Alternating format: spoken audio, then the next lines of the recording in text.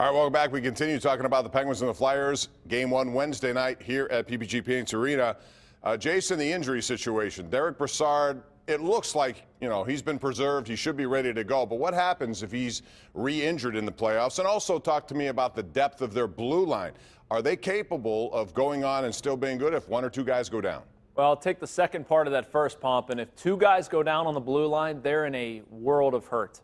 A lot of people ask me who their number 8 defenseman is. I would probably say it's Andre Padan, but it honestly doesn't matter. They're in so much trouble. If one guy gets hurt, maybe you get something out of Matt Hunwick or Chad Ruedel, depending on who the 6 is. And as far as Derek Brassard, I do believe he's going to play in Game 1. If they lose him, it really hurts the depth of their bottom 6. You look at a guy like Riley Sheahan, if he's centering your 4th line, maybe you put a Zach Aston-Reese with him and they click, even maybe a Connor Sherry. You take him out, Sheahan's your 3rd line center, and then your 4th line, not so much. So they need Brassard. They'll get Brassard. He just has to stay healthy. I think Riley Sheahan was pretty good throughout the year. Now, the counter argument is, well, if Riley Sheahan was so good, why did you go get Derek Brassard? Well, anytime you can get Derek Brassard, you do, especially in what you gave up. That being said, I have full confidence in Riley Sheahan. That Riley Sheahan, his numbers diminished, his ice time diminished quite obviously when Derek Brassard came marching into town. But if he has to play a big role, I think Riley Sheahan can play in big games, and I think he'll be just fine. Yeah, and I don't know if the worry is so much with Riley Sheahan bumping up to the 3rd line if you're without Derek Brassard for a time in the first 2 rounds of the playoffs. It's who's centering your 4th line and what does your 4th line look then, and how many minutes can you give that 4th line so that you don't have to ride the top 3 lines into the ground? I don't know if I have that level of confidence in a line of Carter Rowney, Tom Kuhnackel, and whoever. Zach Aston-Reese, probably. Okay, Zach Aston-Reese I'll take, and we'll see how he rotates in and out of the lineup. I still think I'd like to see him get a chance up in one of those top 2 lines if this series goes well.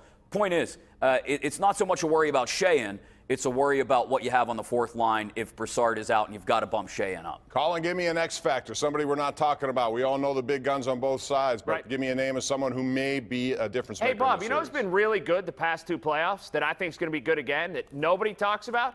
Brian Dumoulin. He's been super. He's been lights out, and he doesn't miss games in the playoffs, and he shows up in big situations. I know it sounds crazy.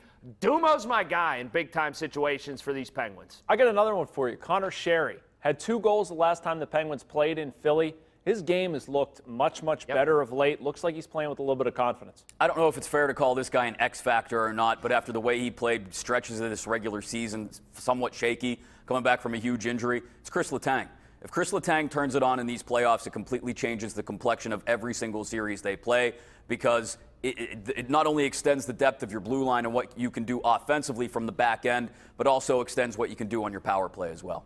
All right, one other question here before we go, and this is one that we saw happen last night. It was kind of surprising because did Torts throw in the tile? Did he say, I don't want to play the Penguins? What about the Devils? These guys had something to play for, you would think, in terms of being 3rd, and maybe they wanted to avoid Pittsburgh. But Chris Mack, did they avoid Pittsburgh purposely? Did you see the look on Torts' face when they lost in overtime the other night when he stomped off the bench like a petulant little child? Yes. Torts doesn't want to face the Penguins. He sat guys down. He's already dealing with some injuries. Foligno out until who knows when. So, yeah, he give him the little cherry on top of he wanted his team to remain healthy or as healthy as it is at this point in the season. But, yeah, of course he doesn't want to play the Penguins. So what if he did? It's gamesmanship. Look here. Pittsburgh wouldn't have a hockey team if Pittsburgh didn't involve itself in some gamesmanship because Mario Lemieux would have never been a Pittsburgh Penguin.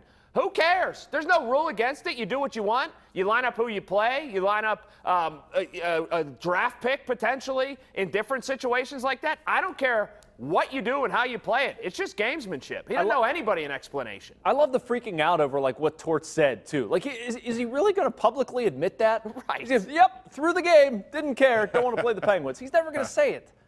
Do you think he meant it? You think he did it? Yes, I think he absolutely did it on purpose. He tanked. Okay, interesting stuff. They get the Capitals in the 1st round. Be careful what you wish for. And by the way, those people in Philadelphia saying it's the year of Philadelphia. Eagles win, Villanova wins, the Sixers may win the Eastern Conference in the NBA. Who knows? It's going to be interesting. It starts on Wednesday night. And now it's time for This week's Smooth Moves brought to you by Armina Stone, where you get some of the best and smoothest granite, marble, and quartz countertops from them to your kitchen. So Smooth Moves. Let's start top to bottom. Jason, you go first. All right, I'm going to stick with hockey like always. Casey DeSmith keeping his mask on in a post-game interview with Dan Potash. This is after Tristan Jarry, the Penguins' other backup, a couple weeks ago tripped and fell on his butt. Some smooth moves all around by the Penguins' backup goalie. Smooth moves by a couple of former Pirates, Andrew McCutchen and Pedro Alvarez. Extra inning home runs for their new respective clubs. For the Giants and the Orioles, for McCutchen and for Pedro Alvarez, huge extra inning home runs. Won a grand slam for Alvarez. Smooth moves there. Smooth move, Jamison Tyone today at PNC Park. One hitter, complete game shutout, which means about the last one-hit complete game shutout thrown by a Pirate starter at PNC Park as Todd Ritchie 17 years ago. Thank you, J-Mo. And those are the Smooth Moves of the week, brought to you by Armina Stone. This is the place where you're going to get the world's best granite, smoothest countertops, right from them to your kitchen. Check them out at Armina Stone. And when we come back, we'll continue the conversation. We'll talk about the Pirates off to a 7-2 start. Do you believe it? Next.